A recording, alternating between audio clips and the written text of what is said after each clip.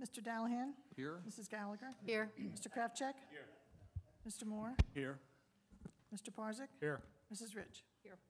The meeting is now open. Adequate notice of the meeting was provided by posting a copy of the time and place on the municipal clerk's bulletin board and mailing a copy of same to the press and the Cape May County Herald on January 4th, 2019. Will everyone please rise to salute the flag? I pledge allegiance to the flag of the United States of America and to the republic for which it stands, one nation, under God, indivisible, with liberty and justice for all.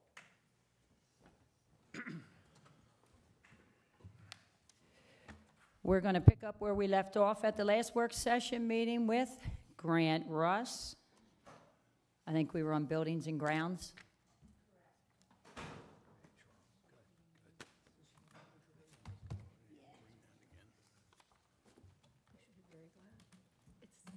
Stand by. It's on here. Don't blind me yet. Maybe Dropbox.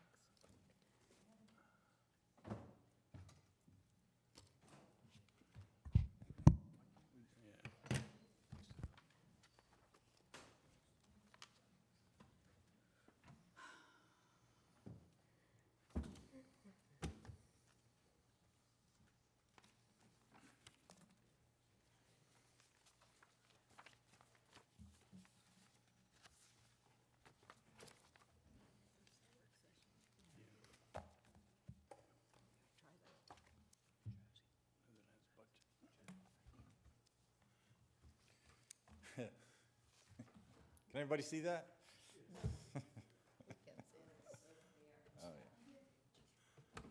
You know, before we get started, I want to say that this, as a budget presentation, is borderline ridiculous. I do not, as somebody who has run companies and done budgets for 30 years, I've never seen a budget that goes from one year to the next with the exact same numbers, department after department, line item after line item. There is no forecast. I'm sorry, that's incorrect. There is a forecast for the year, but there is no statement of where we are at the moment to be able to relate that to the forecast for the year. And I think we need a whole review or a redo of this budget process, because when you're telling me that we're going to be spending stationery forms, $3,000 for the municipal court for 2019, and we're going to spend $3,000 at the end of 2024, that's nonsense. That makes no sense at all. We're wasting time and we're wasting paper putting this stuff out the way it is. That's my comment.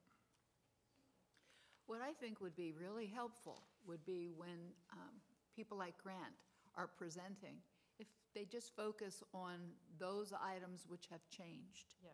If it's exactly what we saw last year, we heard the presentation last year, but those, if you're saying that last year garbage cans cost $2,000, but this year they're $28,000, then there's a reason. I think that might help if we just heard those things that have increased or even decreased, so we could applaud you. Well, we have also been criticized in the past for not going line by line for the public. So. I don't have a problem going line by line. That's fine. But how we should. We may recognize something from year to year because we do it year to year. The public doesn't watch these budgets every year like we do. There could be new homeowners or so on and so forth. And now it gives an opportunity for people at home to see that line by line as well. Well, Anybody at home looking at this presentation would say, who is running the ship here?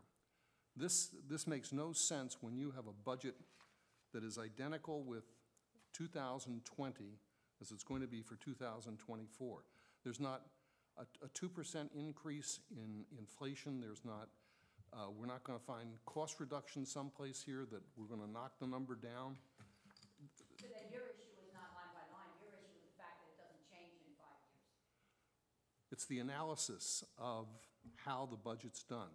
You should start off with where you are as of August 31st Right. now. And from there, you make a projection for the full year. You say, okay, we're at $3,000 right now. By the end of the year, we're going to be at $5,000. And then you take the budget from the succeeding years from that point. But you just don't go 3,000, 3,000, 3,000, 3,000, 3,000, whether it's line by line or the whole department. I think, I agree with both of you. That Grant doesn't want to be up there doing this either.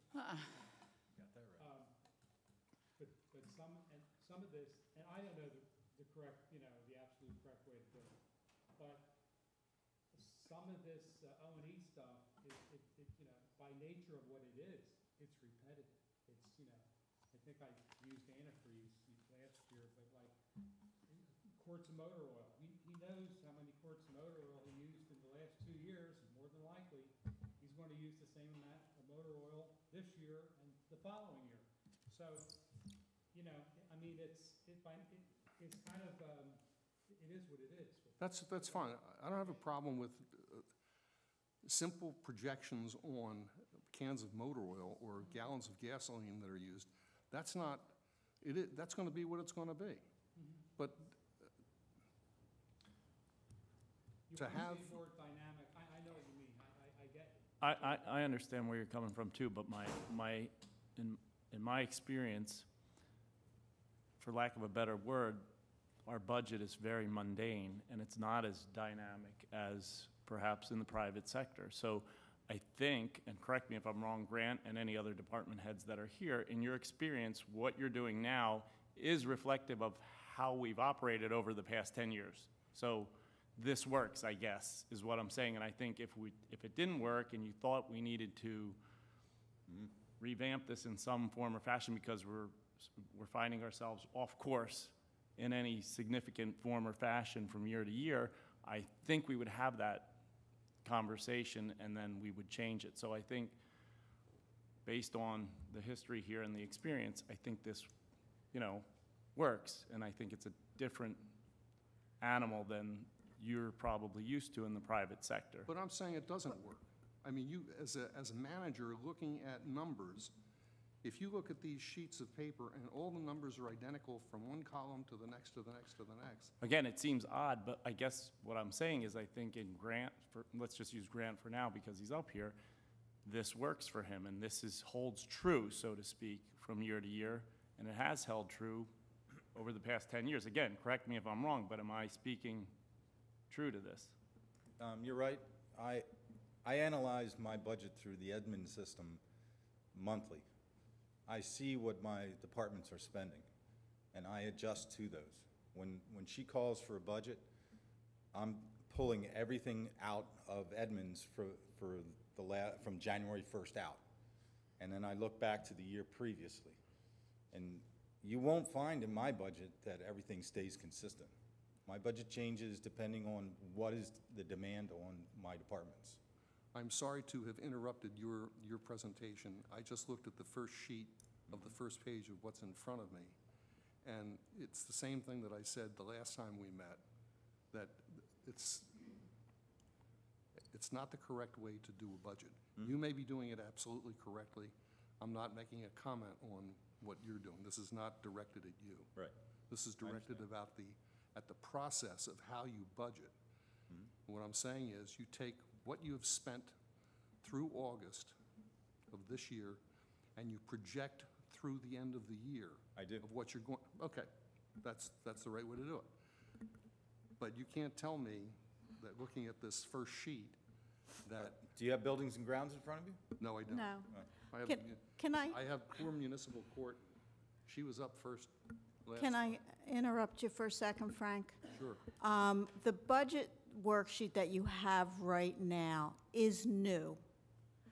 Up until this year, every department, and you're assuming right now, and that's okay because you have not worked through the budgets with the departments in prior years, but every department does look at, and in prior forms, and that maybe it's just as simple adding another column in there, which is easy enough to do. We tried to get as much information in here to do a 5-year projection. Prior years, it would always be your budget for, say, it would say 2019 budget, and then there was a column for a projection of what they thought 2019 final would be, and then they would request the 2020 budget.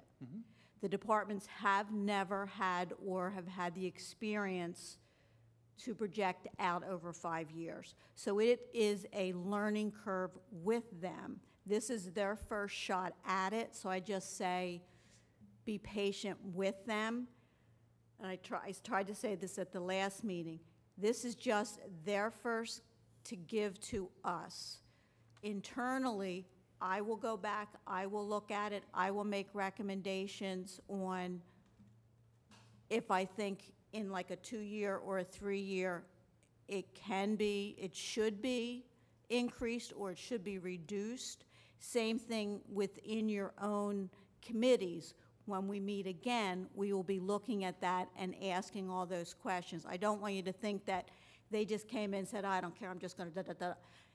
It's a work in progress for them, but they do every year. They look at what they spent prior and they project out. That's why I said we use a modified zero-based budget, because you don't necessarily start from scratch. You start from the history of what your necessary expenditures are, and then you always have those variables each year of something new that might come in or a one-shot thing that someone's going to ask for, and then they have to justify that, what that is.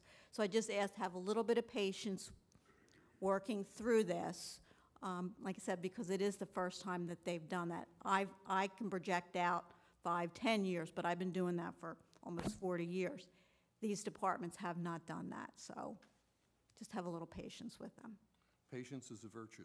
Have it if you can. Seldom in a woman and never in a man.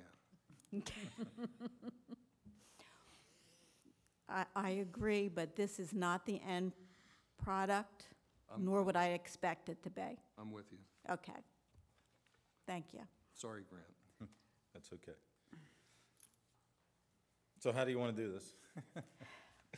I will tell you that my, my computer supplies and repairs, if you look at number 213, that's the one area where we're going to see a big increase because of some of the changes that we've done to the software and the cloud system that we're going to, and the malware that we have to incur. I have 8 computers in my, my shop between my foreman and my office staff. And that's where the biggest increase is. For all the other departments, we generally spend, when it comes to Public Works and in the Buildings Department, we generally spend the same amount of money on paper for copies, the same amount of money on our dues and our subscriptions. I do have one area in here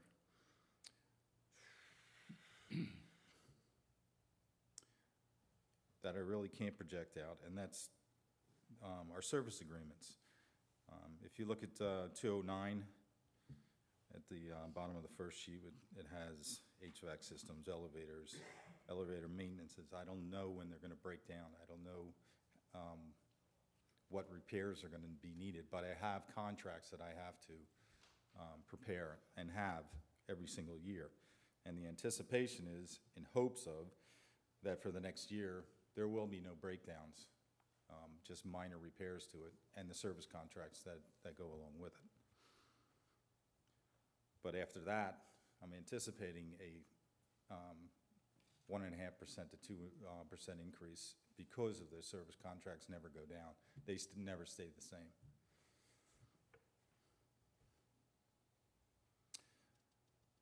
Pretty much, like I said, everything is pretty consistent for the next 2 years. I'm trying to keep the budget down. You never know when somebody's going to call and request a fence to be repaired, or a bench that has broken and needs to be repaired, or a multitude of things that need to be replaced. If we have vandalism on the beach and I have to replace all the trash can racks, or the cans themselves, I can't anticipate it, but I have to have the money in place in order to make those repairs. The trash bags that go inside of those cans, they're pretty consistent every year. They may move up or down cost-wise, depending on the market. So those numbers are going to stay pretty consistent.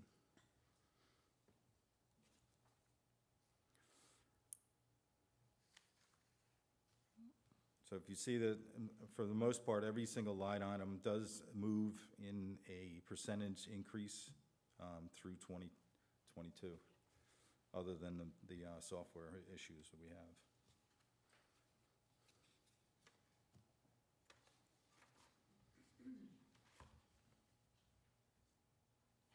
So why are the street parking meter expenses jumping up to $42,000? That's Public Works, that's not buildings and grounds. I'm sorry. That's the parking meter contracts for services and repairs. This year, we're in a shortfall on my anticipation. What I do is I adjust money from other line items in DPW in order to make up that loss. We went from, we increased the amount of parking kiosk machines on 96th Street by sixfold, 6 of them. There wasn't any last year. So I anticipated what it was going to cost. It came in higher in the internet, that each one of those machines has, the modems, the paper that has to be installed, maintaining them, the contracts to maintain them.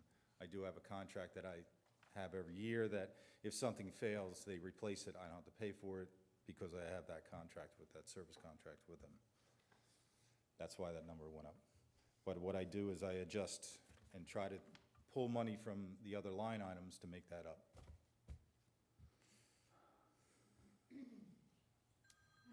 I want to go solid waste. Grant?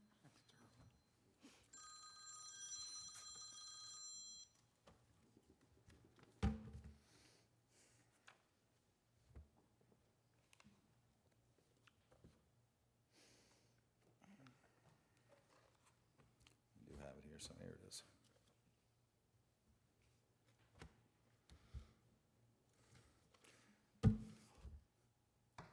Okay, 205, that's office supplies. Like I said, that's general paper usage, envelopes, whatnot.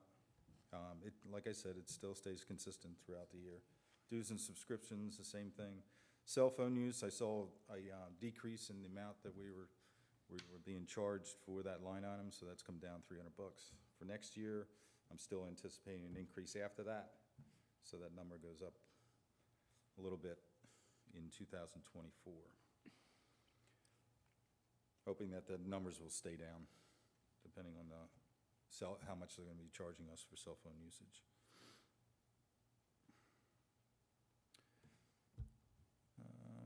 Let's see. Maintenance and service contracts, that's for our copy machines. That's to cover a new machine that we have in our department.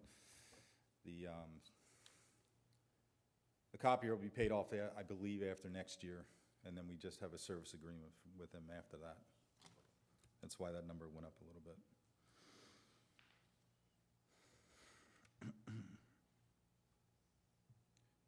Conferences, that stays the same. Well, no, it doesn't. It goes up $800 because the number of people that are going to those conferences has increased. That's why 216 went up a couple dollars. And that's just a percentage increase.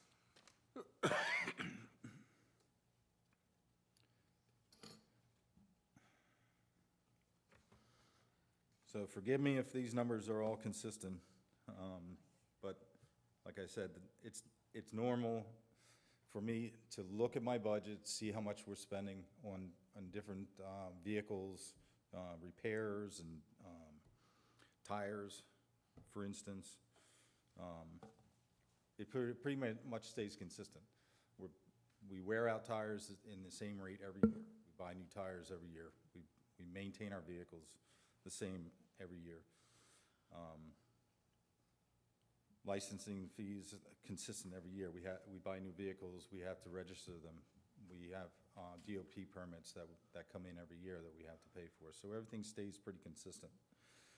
One of the items that does change is fluctuating downward is uniforms.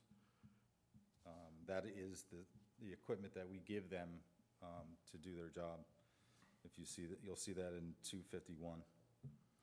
I saw that we weren't spending as much money in that line item. I shifted that money elsewhere to make up other shortfalls.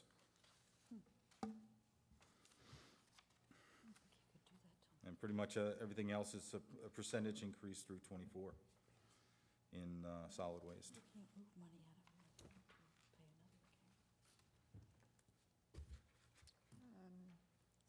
Safety compliance grant? You have a question? No? I do. Question? No? Have safety compliance, yes, sorry. Again, the line items pretty much stay consistent. Dues and subscriptions, service contracts, that's our lift inspections for auto lift in the automotive department, our boom truck that takes care of all our signage and our street lights. And then we have a contract with a what do you call, shore counseling, Cape counseling. Cape Counseling. Those are contracts we pay for through our safety compliance. Equipment that pays for our hats and our hard hats, our PPE, our eye protection that we give the guys, our safety vests every year. We buy the same amount of vests every year for our summer seasonal guys. Numbers stay consistent for the next year. We do have a little bit of stock left that we don't have to increase the price next year. But I do see an increase in the next coming years.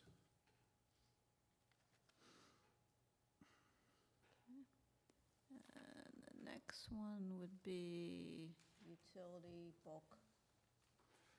The electric. That's a street tricky lighting, all one. that. That's Jim. Better explain that one, Jim.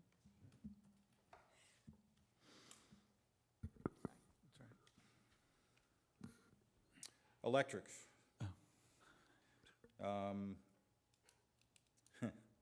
I'm sorry, but it does stay consistent throughout the next 2 years.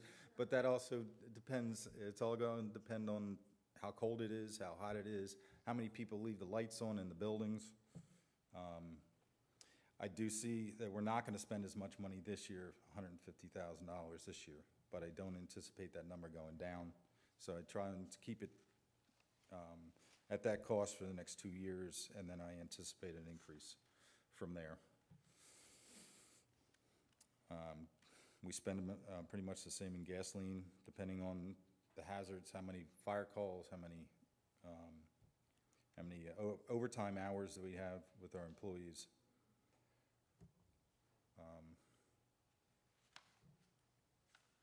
Street lights, the same thing. We pay for the street lights that are out in town, both our own lights as well as the street lights in the neighborhoods. That comes out of this budget. The phones and fax, I don't do that. That's Jim's. Yeah, so this year in fact, right now we're in the process of switching our phones to a VoIP or voice over IP solution. So that's what the savings there is. And not only will the monthly cost be less, but we can also get rid of one of the vendors that we currently use that maintains our existing system. And hopefully by 2024, there's a slight drop there. I'm hoping to get rid of the electronic faxes that we have now. The only big increase that I'm seeing this year, and I do believe we're going to be in a shortfall, is in natural gas to heat our buildings. So I took that 2% that we have in those other line items above and pulled it down and put it into natural gas to make up that shortfall we're going to have this year. That money will be made up from the balances of other line items and other departments in order to pay for that. All right, that finishes up Public Works. We'll then go into Public Safety. Just give me a second to switch out the budget folders. Does anybody have any questions for Grant?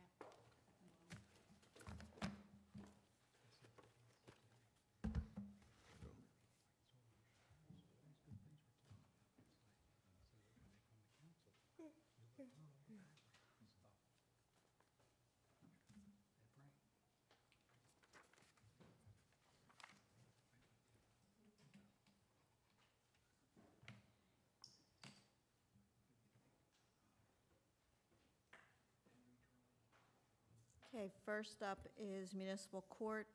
Debbie could not be here. We have a fill-in. Laura will present their budget. Good afternoon, I'm Lara. It's nice to meet everybody sort of officially. I have Deb's budget here, so I'm gonna do my best because I'm kind of filling in for her.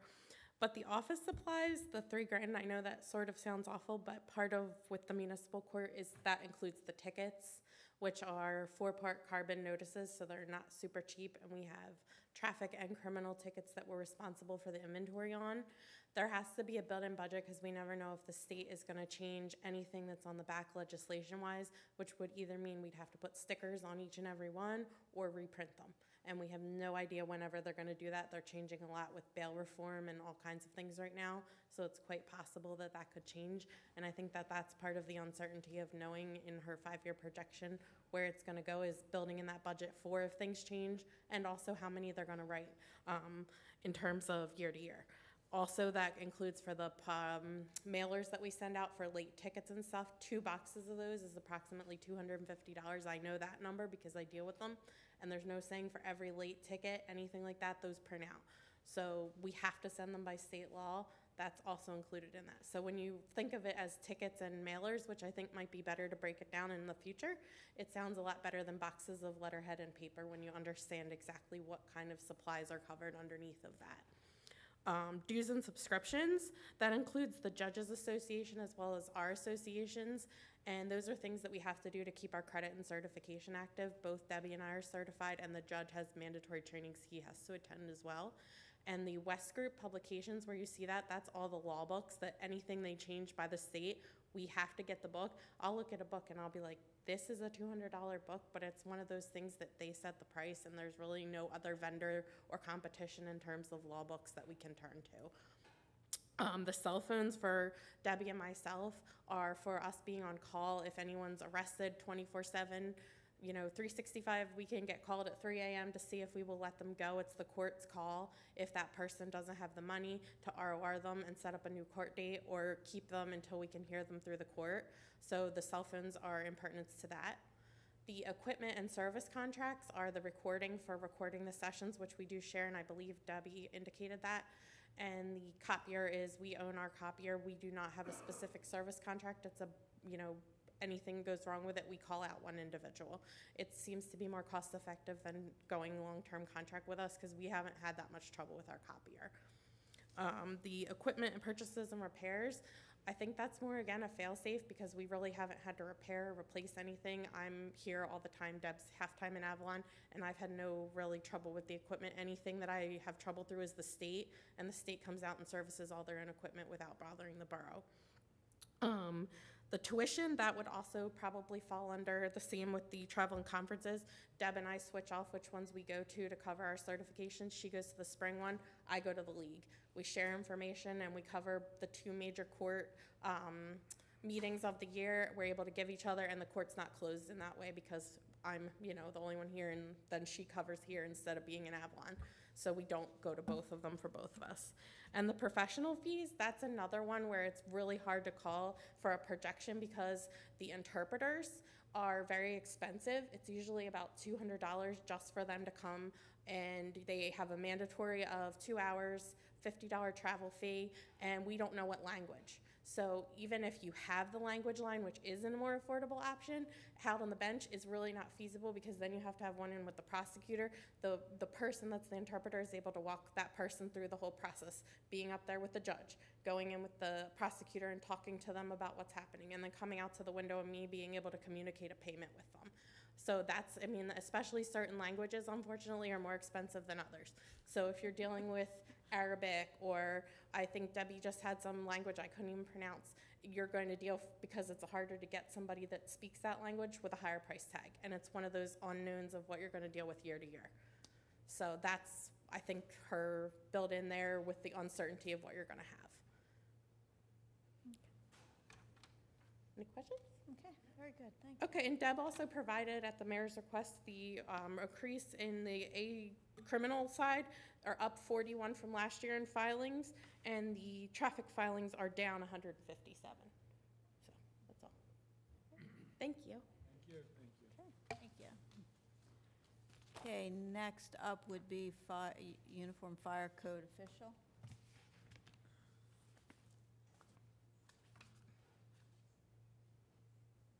Good afternoon. Good afternoon. Okay.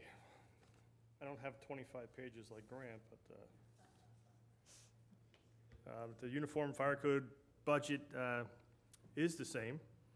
It's worked for us for the past few years. The only thing that has increased in that budget is the equipment and service contracts. And that is because we have in this year's capital to buy new computer software, which we have not purchased yet because we haven't found the proper one yet. And we anticipate that the yearly fee will go up the new software from the old software. I have to apologize. When I became chief 29 years ago, Jerry Gladue was here, and we were told 0% increase across the board. So I'm in that mindset of 0% across the board. So I'll work on this better for the next few years, getting this in line. Any questions about the fire? It's a pretty simple budget. Thank you. Why are there uniforms in two places? Am I looking at on page 1 and page 2, you have uniform expense. I think you're looking at, one is for the fire code official for the fire bureau uniforms, and one is for the fire department. Got it, okay. Yeah, this one, next one up is the volunteer fire company. Okay. Okay. And again, that budget has held true for the past number of years. Obviously, with our cell phones, our equipment service contracts. I did make an increase in our equipment purchases, and this was based on our discussion in our public safety meetings that we need to increase the salaries for the EMS. Currently, the rescue squad, through their donation from the borough and through their donations, have been paying salaries, and they've been purchasing the EMS equipment.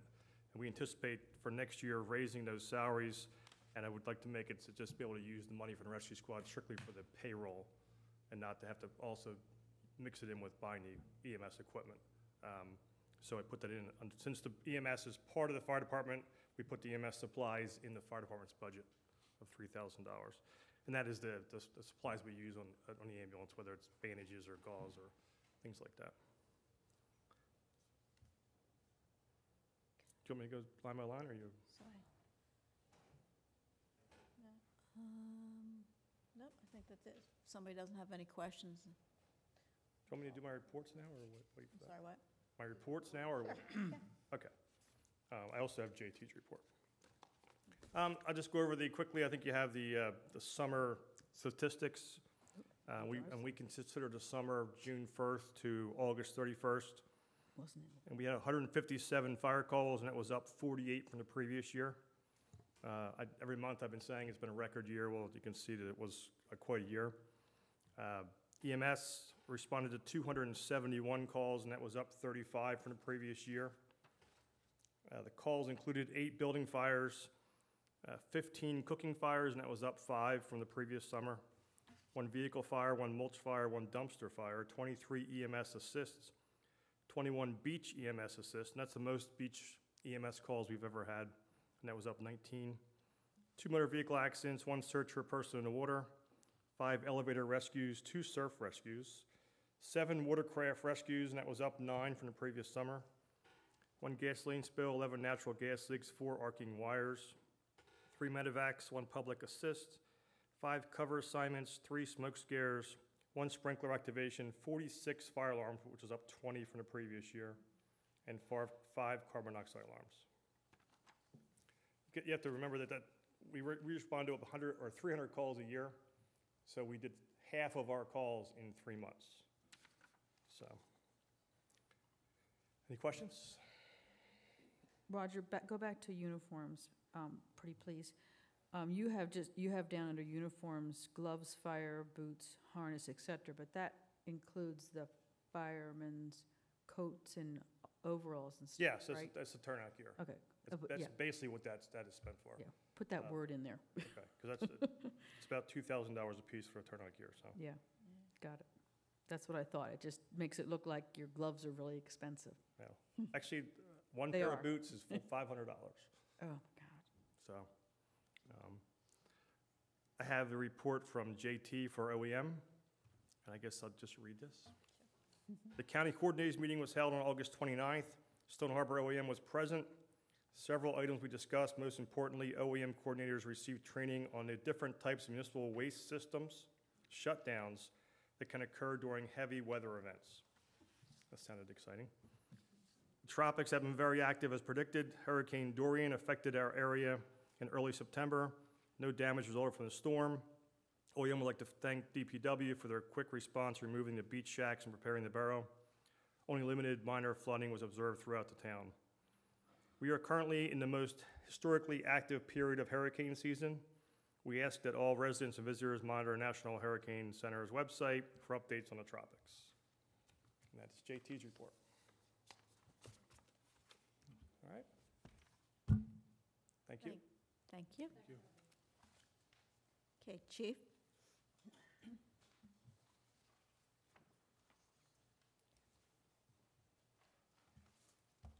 Good afternoon.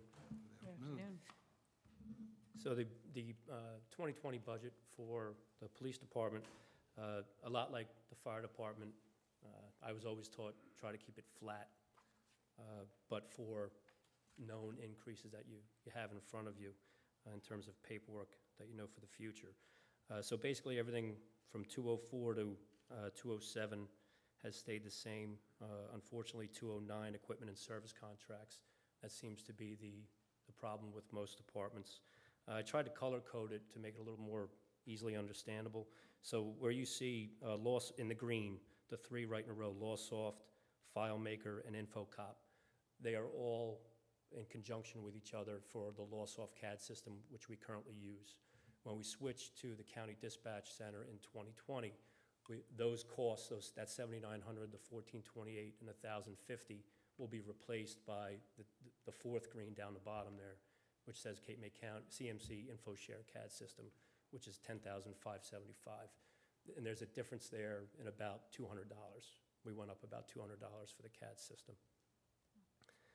The network cost allocation, which is basically for information technology, that was added in 2019. And we did not have that in our budget for the beginning of 2019. It was added on within this year. So we just added that in for next year to make sure that we're covered. The blue portion, the Power DMS Policy Accreditation System, this is a software system that has basically become a requisite. The mayor is familiar with the system. When we received our accreditation back earlier this year, one of the assessors gave a quasi-presentation on this system and the need and how it's required for us to keep our accreditation. We receive policy updates, things of that nature through this system, and prior to this year, we didn't have it. So it was kind of a shock to us to hear that we were going to get policy updates through a computer system. Typically, we're pretty old school, everything's paper file. However, moving forward, the State Chiefs Accreditation Association, everything is going to be computerized. So it becomes a required type software. The Office 365 subscription, that's in the red there. Mr. Kraft, I've been working with Mr. Kraft about that. That's basically a borough-wide email type system that has PowerPoint, a number of different software applications in it. So we're just sharing in the cost there with the borough. The other two areas are everything else stayed the same, moving down. In 237, psych and physical exams. The red portion, mandated drug testing, we upped it last year, and then in the beginning of 2019, we were notified from the prosecutor's office that they will no longer, they used to pick up the fee for our random testing of officers. We usually test about 5 officers a year at a cost of $45 a person. That's the $225 increase. And the uniforms, the purple portion at line 251, it's just something that can't be projected right now because of the collective bargaining agreement that is being negotiated at the moment. Otherwise, everything stayed the same. We did take I met with Mrs. Goucher at one point to talk about projections, and I did go back and look at ammunition, because that's something that, depending on what's going on in the world, that tends to fluctuate up and down, up and down. I remember several years ago, we could not buy 45 caliber ammunition due to the war. And we went without ammunition in the 45 caliber for almost a year. We were 12 to 18 months out on delivery. But I did look back the past several years, and nothing has changed in that respect. That doesn't mean it can't change, from day to day, week to week, depending on what's happening around the world. But I feel pretty confident that nothing will change there. Otherwise, I believe that was pretty much it.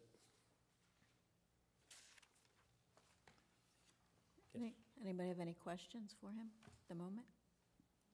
Okay. Thank you, Chief. No? Oh, I'm sorry. Did you want me to do my monthly report? Yeah. Sure. Sorry. The monthly report for August for the police department, there were 263 motor vehicle stops and 12 adults were arrested. In terms of personnel, the full-time officers that was away at military training for the majority of August has returned. Officer Santini, who was sworn in last month as a full-time officer, is currently attending the Cape May County Police Academy with an expected graduation of January 2020. We currently have 3 Class 2 officers working a regular schedule for the month of September, and 2 SLEO 2s that return periodically, pending their availability on weekends. Pending your approval tonight, we will extend the services of two of those SLEO 2s through the month of October to help cover Squad 2, while Officer Santini, who's at the police academy, he's assigned to Squad 2, while he's away. And then once October comes and is finished, those 2 officers will leave, and then we will hopefully pick up 1 officer to cover November and December. The reason being with the switches is that we have to give the officers a break. They can't work 12 months in a row. So the officer that we currently have on break for the month of September, he will have his break done. The other 2 officers have to leave because they can't continue working through the end of the year, and then so that 1 will substitute for the 2, if that's understandable. It's a little wacky. And our 2020 SLEO 1, SLEO 2 hiring process is closed, and interviews are being scheduled as we speak. That's pretty much it on an update for personnel. The biggest project we have coming up in the near future is the transition from Avalon Dispatch to the county dispatch, and the logistics of working out timing, basically, with the CAD system and the radio system. But so far, What's the latest timeline on that? I can't give you a hard, fast answer. We were hoping for October 1st. That's not going to happen. The radio installation takes about 8 weeks, and we just got the purchase order generated today. So we're probably looking at like mid-November, the earliest, and the latest, the end of the year. But if the quicker we can get over there, though, the better, I think. But it kind of all dovetails in with the CAD system and the migration of the old information from LawSoft into the new system. It's a little wacky here and there. I'm sorry. That's about all I have. Thank you. Okay, Beach Patrol, Sandy?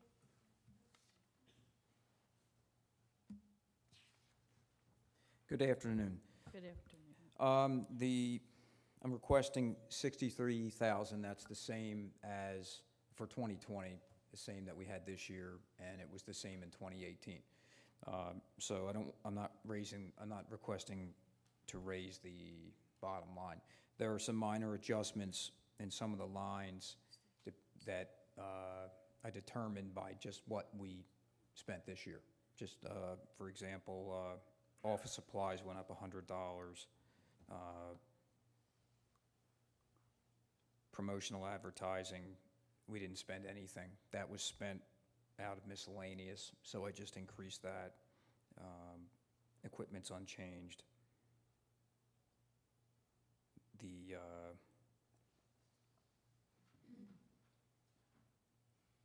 boat supplies went up a little bit. Like you can see the changes are, it adds up to be the same. That was what I was really trying to luckily it worked out that way, being able to accommodate every line for next year. How are you able to drop your radios to $7? No purchasing necessarily? We need a new system. That comes out of capital, is that Okay. right? So I was going to request that in the capital.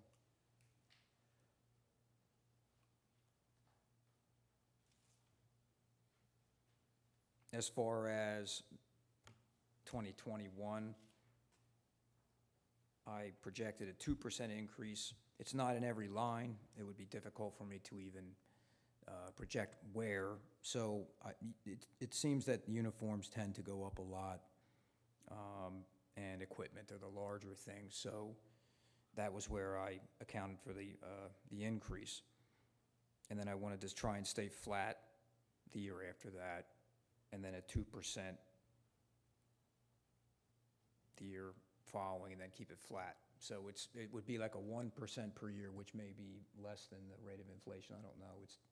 It gets difficult because we tend to spend a little more on one line one year, and then the next year that one's down a little bit. But it always seems to, when the smoke clears, it's about the same thing.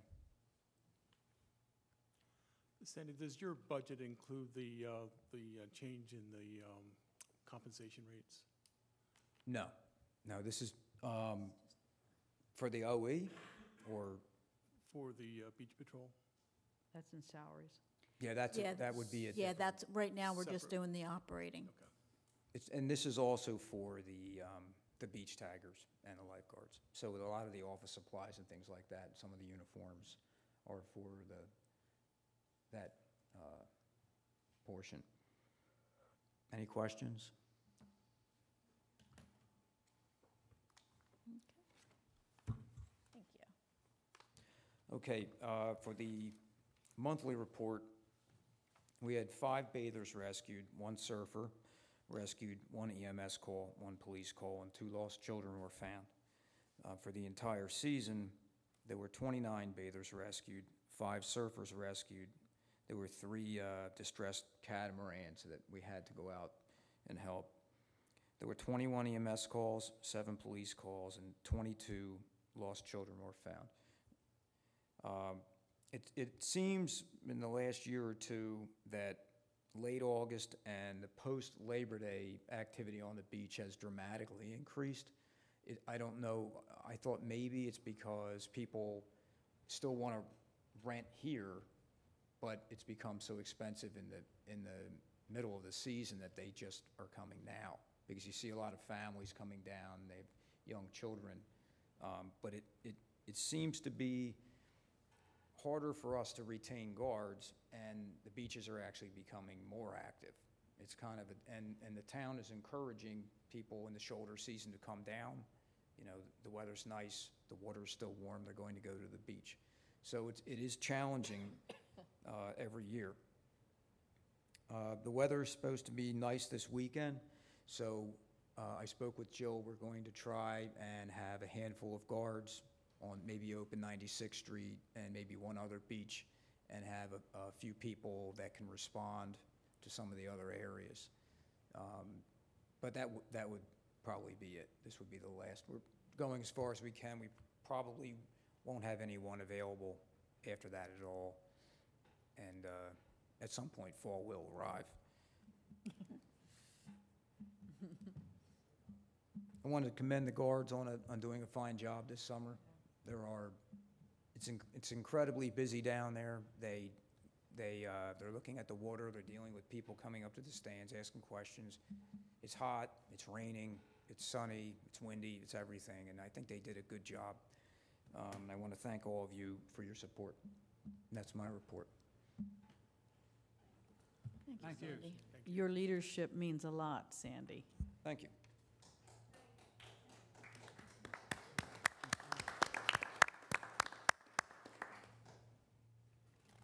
Okay, next up would be recreation.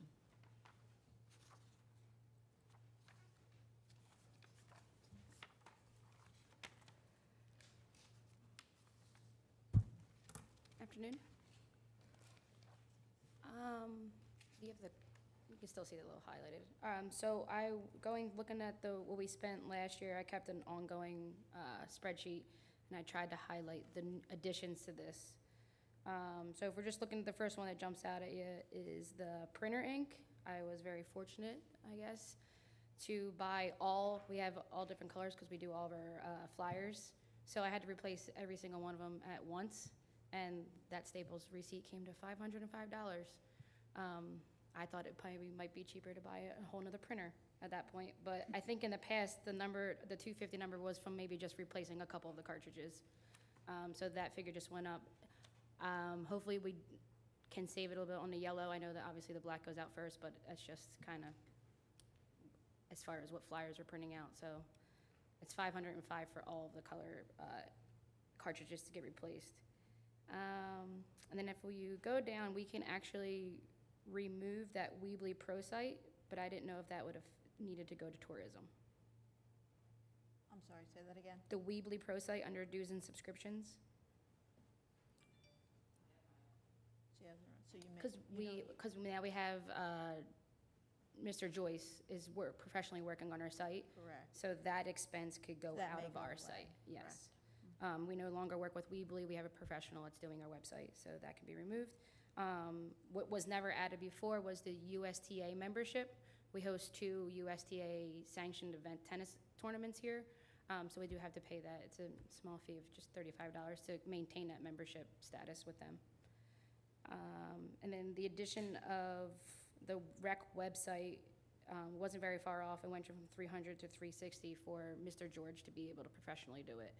And I don't know if any of you have gone to the new rec website, but it is leaps and bounds better than it has been in the past as far as just navigation and user-friendly wise. And then there was an addition of cell phones. So in the summer, I oversee a staff of 29 staff members and 4 volunteers. So again, I was lucky to only get a couple call-outs, but then I get constant calls that either the bathroom is overflowing, which we've had a lot of issues with the new bathroom in the tennis building and stuff like that. So as much as I'm not on call, I kind of am on call with that. And then moving down, the only thing that was added into the promotional advertising brochures is the tennis and pickleball membership cards. In the past, they were actually just handwritten on Rolodex cards if they purchased the pickleball or tennis membership. So we just buy 100 of each of those. And people, they feel like it's an actual membership card. So we've got a lot of awesome feedback with that. What did go down was the support building furniture and supplies. That building is already furnished and supplied, the new support tennis building. So that goes down drastically from 3,000 to the 200, and 200's just for office supplies, paperwork, paper printer. We have a computer out there. And then also if a shelf or anything like that breaks. And I added 96th Street building supplies just to kind of give me a cognizant line item with that. Down at 96th Street, we have, I'm constantly, unfortunately, replacing shuffleboard discs. We do have it staffed, but we do have a staff member that's down there constantly walking around the bocce courts, tennis courts, basketball courts, so we can't really keep that close watch of the kids that are playing break the disc, because often they're just mishandling them. The other thing that doubled was zip ties, And the reason for that is if you look around all the tennis courts and basketball courts, all the windscreens are actually held up by zip ties. And Mr. Gear does an amazing job he perfectly figured out the right signs to it. So he puts the 100-pound zip ties on the bottom and the 50-pound ones on the top. And if a gust of wind comes, it's not ripping the grommets out of the windscreens. So all we're doing is replacing zip ties rather than replacing the full windscreen. So in turn, we're spending, yes, it's $1,000 in zip ties, but we're also not spending thousands of dollars on replacing all the windscreens that we have for the rec in total. If you go down a little bit more, another big drastic change was the pickleballs. This has been ongoing. Pickleballs are about $2 a ball. And with the Open Play Pickleball membership, when they come play, to date, we've spent about $820 on pickleballs because they're breaking. We did talk in our last meeting about us being able to hopefully buy them at wholesale and reselling them to people, provide them with only whatever you provide them with, and then if they need more balls at $2 a piece, Yeah, I did. they might respect them. Right. And I've done also some research with the surrounding communities. Ocean City doesn't have any equipment. They have great pickleball courts, but they don't rent out paddles or balls, and that's the way that they're run. But with the numbers that we show here, we get anywhere from, I think the largest count was 350 people in the morning playing pickleball. So I was advised to just make those corrections, and then I'm sure we're trying to iron it out and see what can work with the pickleball people as far as, they do pay $80 for a membership to play in Open Play in the morning. So we were trying to discuss maybe with that Open Play membership, you get allotted balls, and then unfortunately, it's just I've talked to them, we've tried different types of balls, everything, and it's just, they're expensive. And we do buy them in bulk too. I buy them by the dozen, they're $30.99 for a dozen of them, so we're trying. We want to keep the pickleball people happy. Lost my mouse. And then if you go to the portable pickleball nets, it was $600. That, I don't see that being that expensive moving forward since we replaced all 6 of them. So I cut that in half, just forward thinking that we're probably, hopefully, if we not keep them out, when we see a lot of rain coming in, me and Mr. Gear have been doing a pretty good job of bringing them inside so they're not rusted, which is the biggest threat to most of our equipment. So I think it's just taking care of it, and then in the future we'll replace the broken ones, but it shouldn't be replacing them because the weather, the elements, they're left outside. And then the adult pickleball paddles and youth pickleball paddles, we went ahead, we were spending way too much money on these because we were purchasing the wooden ones and they were breaking there was at least 5 breaking a day with those. So we went ahead and did a big purchase of that and bought 100 of the carbon fiber ones, and so far I've only returned 5 and they've replaced them for us. So I don't foresee that expense happening next year, but then maybe the following year after that, we might have to go and replace them.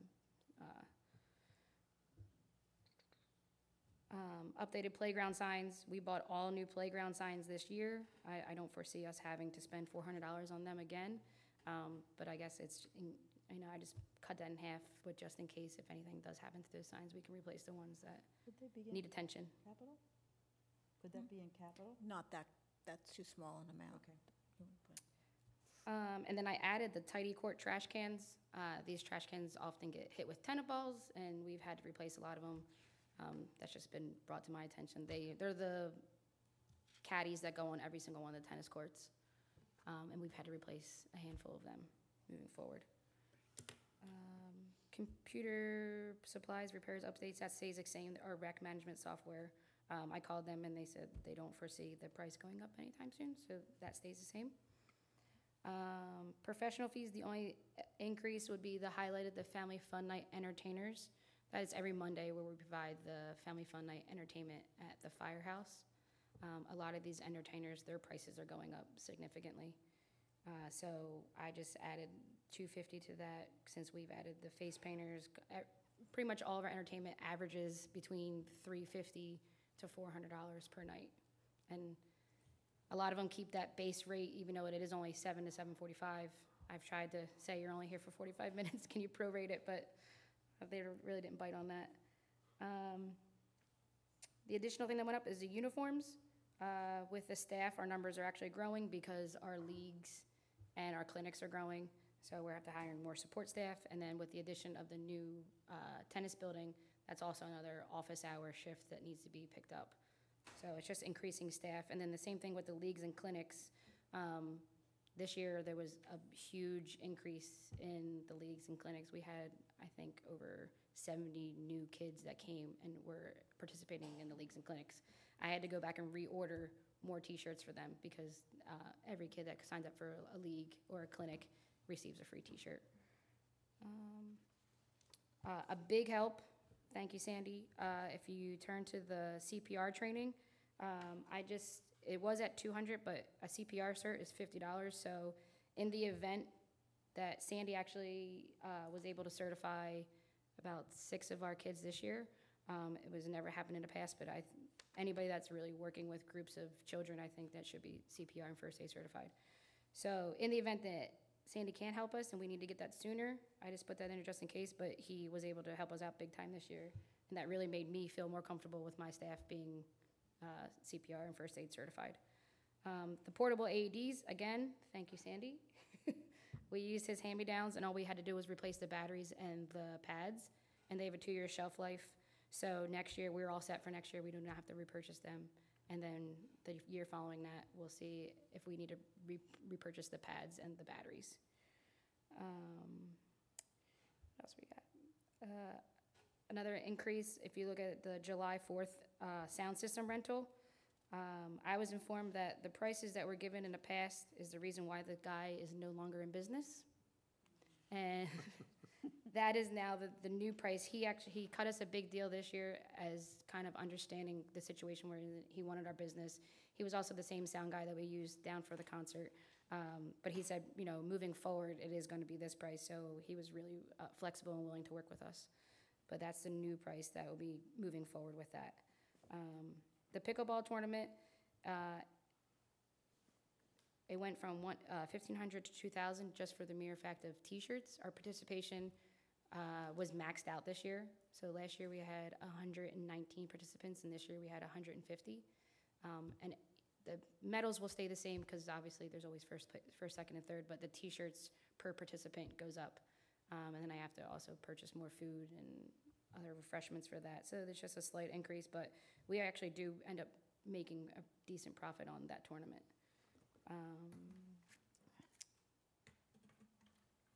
The next line on that changes is the equipment repair. I added playground swing backups.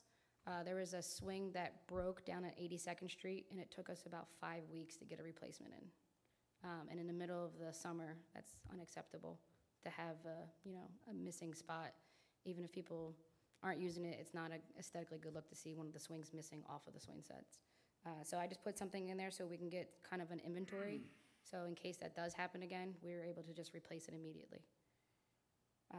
The playground stand, that is just due from where the location where it's at, and the wind blows all of the material out of the way. We have tonnage that was dropped off this year. I don't foresee us needing it next year, but in the event that it does blow away, or if we get the pour, which is a capital request that I'm doing, we won't need that at all. So hopefully that works out. And then I also added infill mix to upkeep our softball, our ball field, where we do our softball, baseball clinics. We have a league that comes in every Sunday, and we also have Philly Sports League come in, and they do a weekend big tournament there. It's a big part of our 4th of July home run derby. Not much upkeep has been given to that. I am putting in capital to have that whole thing kind of not resurfaced, but looked at a little bit tighter. So in event that that doesn't get approved for capital, at the bare minimum, at least some infield mix provided to that would be huge help to, as far as even safety purposes with that. So with all of this, not including the next ones, the next one was a capital request last year, and it's the Hartrue dumpster rental and the Hartrue yearly conditioning. It's a significant increase. They're clay courts, and where they're at right now, the material is blowing into the sidewalk. I don't know if anybody's ever been there, but we are purchasing for the first year. We've got approval from last year's capital to purchase court covers. I'm not so sure of how much that will help with that, but we do have to we have a professional come in, and he lays down all the Hartrue. He puts all the nails on the striping. It's a clay court, and it takes a lot of maintenance. We have to water it, you have to roll it to pack it down to be safe. So that's what we paid last year, and then Mr. Kraft advised me to move it into operating because this is something that we're gonna have to pay every year to open up our Hartrue, our clay tennis courts. But we are, looking forward. We have a thinner windscreen on the outside of it, so hopefully a lot of the material won't be able to blow through that. And then we are, coming November, we're gonna put covers on the court. So hopefully that'll help. And then that price will go down because then they won't have to drop as much tonnage of material because hopefully it'll still be on the courts. So that's that dramatic increase with that. So, the total from this year was $56,340. If you minus the Hartrue, which was in the capital before, I'm actually $1,560 less from last year. So I made some appropriate changes, but that's kind of a cost that we couldn't really get away from as far as with the Hartrue, with the clay courts and the maintenance that it costs for that. That's it. Thank you. Thank you very much. And then just my report, it's pretty quick. Pickleball is still showing up in numbers. They're there every morning. We've been blessed with some really good weather. And then all fall programming is underway, and we're held at 82nd Street. So if you know anybody that's needing something to do, we have a lot of programs that are listed on between Mahjong, we have a sit and fit, move and tone, line dancing, everything like that. So trying to really keep the community involved. I know a lot of people came in and we're having, like what Sandy said, we're having a lot more people show up now in September, and hopefully we'll continue with the weather. And that's it. Thank you. Any questions? Okay, next up, tourism. Jenny?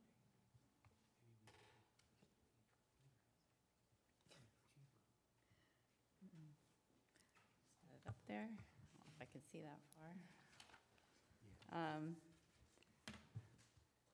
So I'm just going to go line by line through mine as well. That first one, I had a couple of items just also that actually moved over to the rec department, so you'll see. I'll mention them as we get to them. For the office supplies, basically the copy paper is a shared expense that I get charged. Printer ink and the other office supplies, I do go through about $800 worth of printer ink. We have a 4-color printer that I use. Those cartridges do, each time you replace them, about $175 for the group of 4. So I usually use, I'm on track to use about 5 to 6 of them before the end of the year.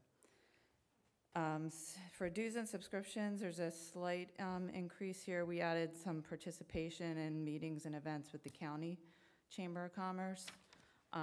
The first one,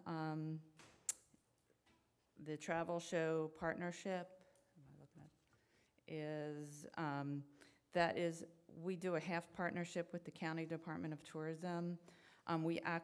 That expense is actually $5,000. We do split it with the Stone Harbor Chamber of Commerce. So our portion of that is $2,500 a year.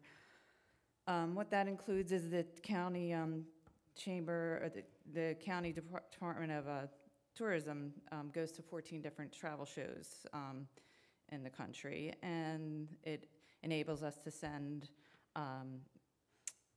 promotional material, advertising to 7 of those travel shows. And also the Philadelphia Flower Show is included in that. The New Jersey Travel Industry Association, they're the dues. They're actually $250, not the $200 that we budgeted for this year. So that went up a little bit. Southern Shore, the SSDMO, that's Southern Shore Regional Destination Marketing Association. That's a membership, that's a regional tours association. It promotes Atlantic, Cape May, and Cumberland counties. It's part of the state. Tourism conference and seminars. I can probably, that's just basic education for different tourism and conferences that come up. I did decrease that a little bit because I don't think I need to spend that entire $225 for that. But we did add at the bottom the Cape May County Chamber of Commerce, and that basically is for me to attend about half of their meetings and events for the year, not every single one. It usually costs about $35 to go to each one of those meetings. Under cell phones and internet, it's basically internet for me, no cell phone. The info at Shackfest, that's an actual email account that we have just for the Arts and Crafts Festival. We have a separate website and email for that. That did go up. It's going up. It was only $4.16 a month. Now it's going up starting in December. It's going to go up to $6 a month. So, and I anticipate that staying the same for the next few years. It hasn't changed in a few years. So I don't think it's going to go up. If it does, it's only going to go up by $1 or $2 each month. We do have a domain name, the Shackfest domain name. We can save some money there by paying for it in a 5-year increment. So that's why you have zeros, because this year we paid for 5 years. So we won't have to pay that again until 2024. For the hosting of that website, though, that is about $100 for the year. The Amazon Business Membership, that's basically an Amazon account for anyone can use that in the borough. It's basically for ordering supplies or whatever we need, so you don't have to pay shipping or anything like that. It's basically Amazon Prime for businesses, and it comes out of my budget there. For equipment and service, that's just a prorated share to my department for the copier. Promotional advertising, I just, for print advertising, increased it a little bit, but you'll see further down, there's some print advertising at the bottom, that roasted beet, we had budgeted $600. I kind of just incorporated it into one big print advertising, like kind of miscellaneous sources. That way I don't really feel like I want to be tied to a specific print vehicle, except for people that we might have a contract with, and I don't have a contract with. We had the press in there before, and we didn't do any advertising with them. But I'd like to have just the option to advertise possibly in maybe some more regional magazines rather than the newspaper. But we do have the Herald. We do an ad in the Herald typically for our Island Holiday event. The Cape May County, where am I up to? The vacation guide, that is, and the events calendar there, that's the Cape May County Chamber of Commerce. So we advertise in their publications. The SJ Vacationer, that's the Southern Shore Regional DMO magazine. So we typically do an ad, a full page ad in that every year. And that is the magazine and advertising that goes to all the travel shows. Banner advertising, I reduced that a little bit because I think we can do that for, that's basically doing like, the $2,000 would be basically doing 4. I think we can do it I think we can get away with doing 3. Save a little money there. Why do we do banner advertising? I'm sorry? Why do we do banner advertising? For like the Arts and Crafts Festival, beach opening, we do a banner ad to get people to come to the event. Okay, thank you. It does reach a lot of people. You're only going to do that on like a holiday weekend, but it's for those events. Our events that we advertise basically are our beach opening, the 4th of July, the Arts and Crafts Festival, and then Island Holiday. Those are the borough events that we advertise, actually put money into specific ads. And it is also, typically print advertising in this media goes up every year, but I can work within a number. There are ways, I mean, we don't have contracts with these people, we don't do a lot of it, but if their price goes up, you can reduce the size of the ad a little bit. You don't have to just keep spending the same amount of money. It's also my intention and hope to, get some sponsorship money that's out there, and maybe reduce our costs a little bit by getting some sponsors from some larger companies. Where am I at? So radio, I took out radio. Going forward, I mean, it's something, if we do want to do it, I could take it out of some of the other print, but I find that now we have our Facebook and we have more social media outlets, so we can save some money on paid advertising by using social media. I did add an amount for online digital advertising, though, in the future, because I think you can reach a lot of people for $2,000 for the entire year. That would only be, we're talking like, $200 to $300 a month. You can really reach a lot more people than you can in some of your more traditional advertising.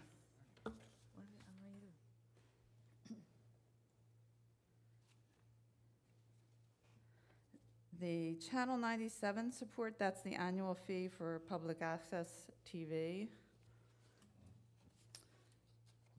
The Sunshine Arts, the source book, where the shows are, that's advertising for artists and vendors for the Arts and Crafts Festival.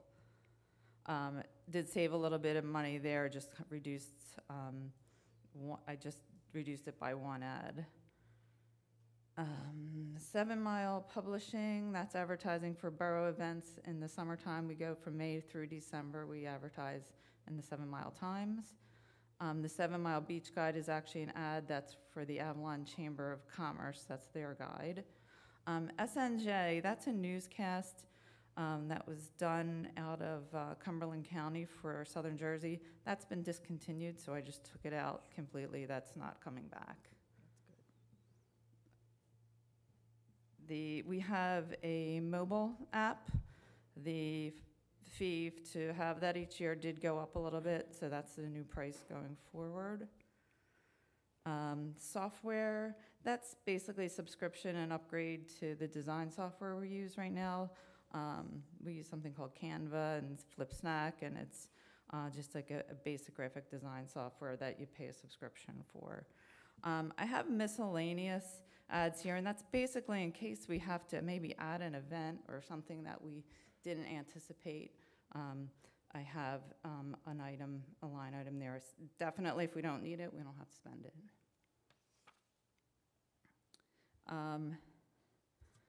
Equipment and purchase repairs is basically repair or replace equipment. For example, chairs, tables, tents, things that break. We have a mister that we could use, that broke, that we can use for the Arts and Crafts Festival next year.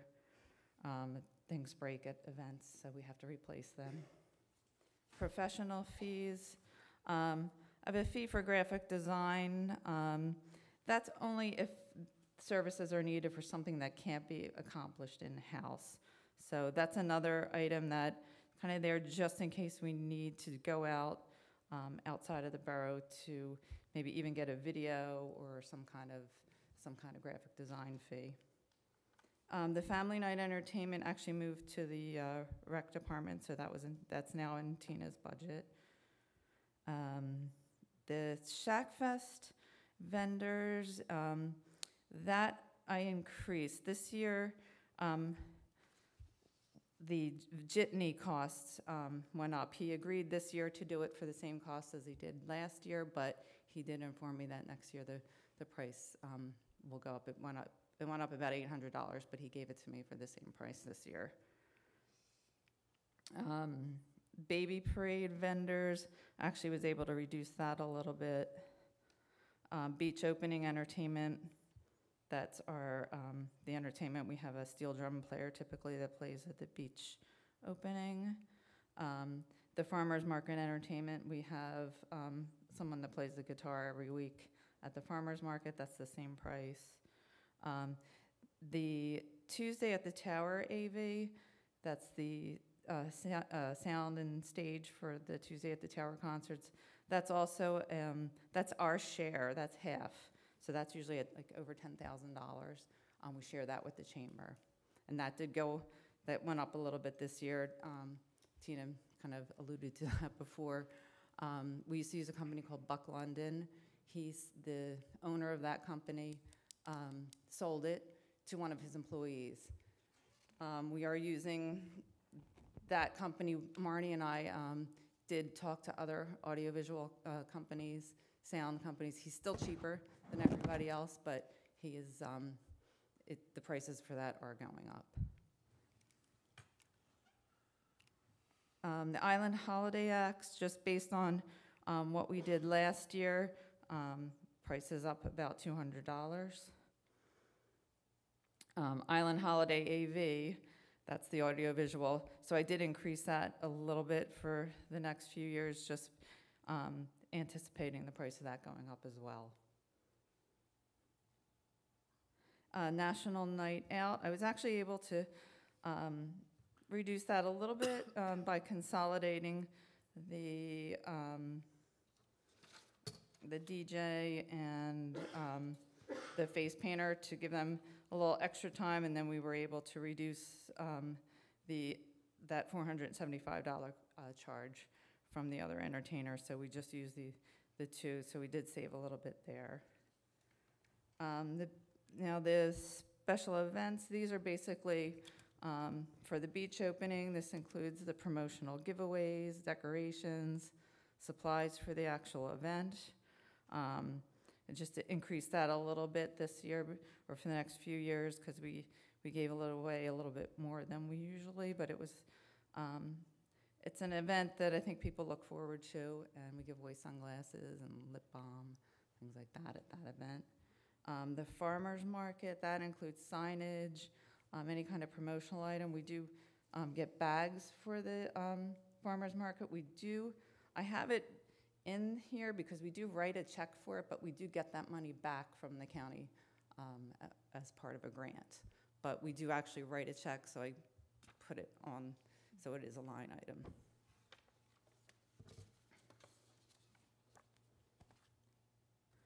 For Shack Fest, though, that amount is basically the directory signage, brochures that we have printed, maps, just miscellaneous tools, decorations. We get zip ties, signs for the kiosks, signs for the different tents.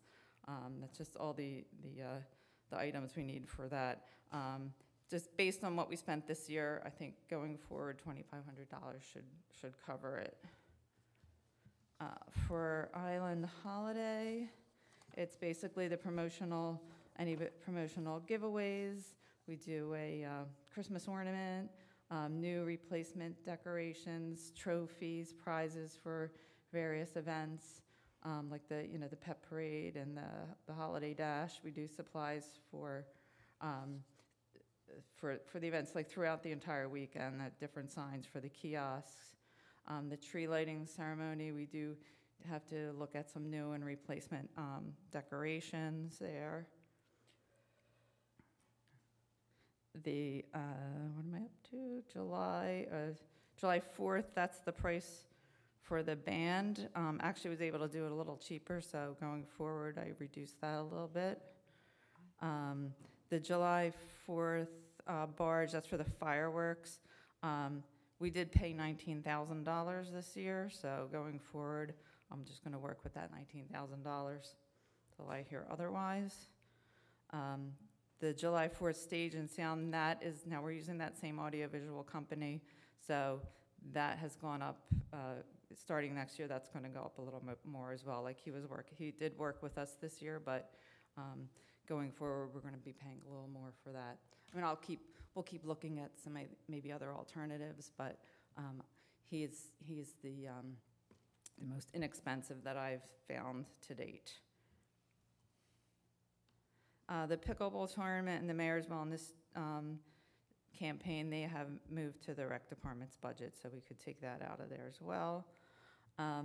And that miscellaneous, that's basically for possible add-on events, maybe events that we want to add, or events that we just didn't anticipate. Like this year, we had the police department dedication that wasn't, in our budget to begin with. So it's kind of a good little place to keep, a placeholder for events that we didn't budget for, that we want to try doing. Maybe something with the Festival of Lights next year, or an additional musical event.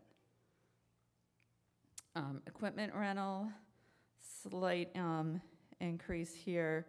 Caprioni, that's the portable toilets for the 4th of July and the Arts and Crafts Festival. The Shack Fest rentals, that's the Arts and Crafts Festival tents. Island Holiday, that's the rental that covers the carousel and snow machine and costumes.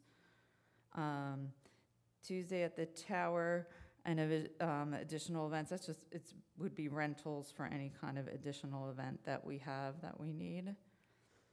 And then we have the special, these are the flags. These are the seasonal banners and flags in town if anything has to be replaced or we don't want anything new. For 2019, the budget was, the final is $134.98. If I remove those those 3 items that moved to the rec department, the final is $126,582. So my savings, I have a savings of about $1,100 going forward. I don't know if anyone had any questions. As far as my report for tourism this weekend is Savor September. So Friday night they're having the dinner. Everything's on track with that. And it's also the Garden Club Flower Show at the elementary school. And we're pretty much on track with everything there. What I'm working on right now is our big Thanksgiving weekend Island holiday event. The theme this year is the same as last year. We're still going with the White Christmas. I have started working on securing the vendors for Friday and Saturday and the signage right now. So we have that to look forward to. For the parade will be Thanksgiving Saturday at 6:30. So. My only question is probably something that's been discussed already, and I wonder, it's about your Amazon Prime membership.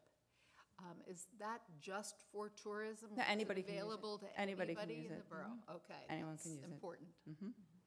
Yeah, as long as they just have to, I think anyone that has even if you have one at home, you can get into ours, so you could just, if they come and get, I know Recreation uses it. I've personally never even used it, but it is there, so anyone can use it. Well, as long as all the other departments are aware that it is available to them, because it completely eliminates shipping. Yeah. Good.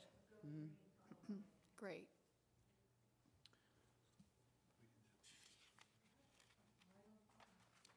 I scripted you.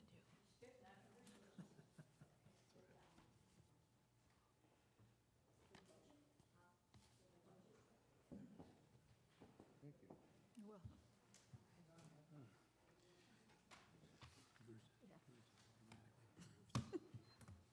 You got a break from it? I hope not. I hope you can just do it. It's not going to be a long agenda. Thank you, Reese. It's not a long agenda, and there's no executive session. It's been canceled.